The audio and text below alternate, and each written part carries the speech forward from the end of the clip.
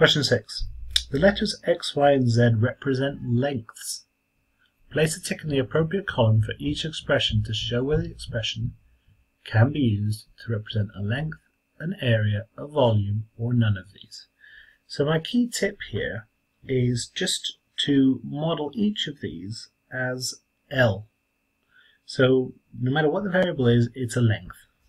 So this is essentially a length plus a length plus a length, which is 3 lots of a length. Right? So I mean, if I consider it like this, obviously it's not the same length, so it's not strictly accurate, but it's like 3 lots of a length, which is still a length, so that is a length.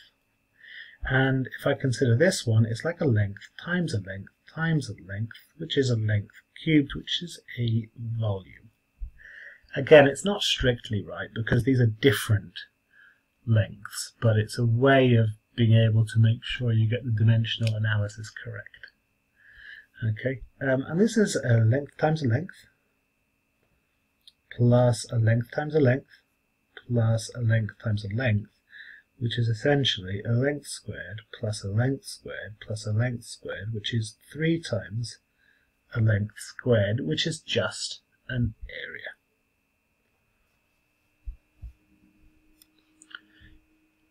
If you have had any difficulties with questions 6, 7, and 8, then it's the Corbett Maths book that you need to complete.